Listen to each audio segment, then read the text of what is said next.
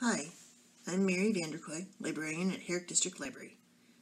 A series that I really love and would like to recommend begins with the #1 Ladies Detective Agency, written by author Alexander McCall Smith.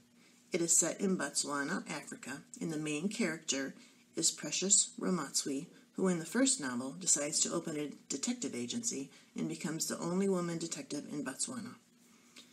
There are a couple of things I really liked about the book. First is the description of Botswana. You can tell from reading the book that the author loves the country of Botswana by his descriptions of the country. I also like the way he writes. He writes with what I call a gentle sarcasm. His books are actually quite funny, but the humor is very subtle. He tackles some very serious subjects in a way that is very readable. You'll find the #1 Ladies Detective Agency and other great reads at Herrick District Library. I'm Mary Vanderkoy for WHTC's 60 Second